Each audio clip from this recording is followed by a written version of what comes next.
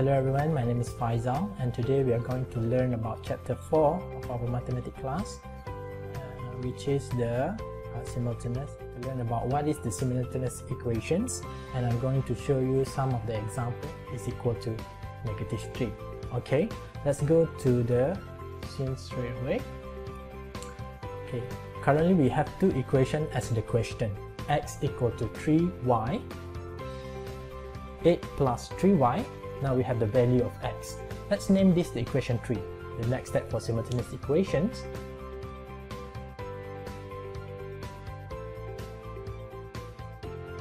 Equation here need to be solved. From here you can see there's x and y.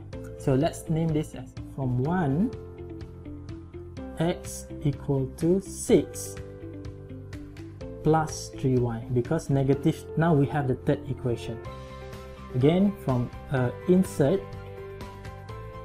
equation 3 into 6 plus 3y,